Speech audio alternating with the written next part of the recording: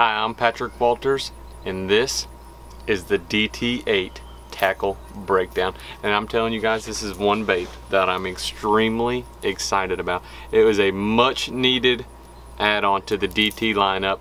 With the amazing DT6, we know how many thousands of fish that it's caught, and the great DT10, both extremely fish catchers, all the way DT14, DT16, DT20, even the DT4. We now have the DT8. I've played with it a little bit. Let me tell you, this is a fish catcher. Everybody knows how good the DT6 is, and what this is the DT6 body. It's the same profile, where the DT10 is a much larger body with a little bit flatter bill to get a little bit deeper. This is the DT6 body with a flatter bill, where the 6 kind of drops down a little bit. So same profile, amazing castability. Got the balsa, comes with the sharp VMC hooks, comes in all of the DT colors. And it says a DT8, but on light line you can get it down to 8-9 foot of water easily on a single cast.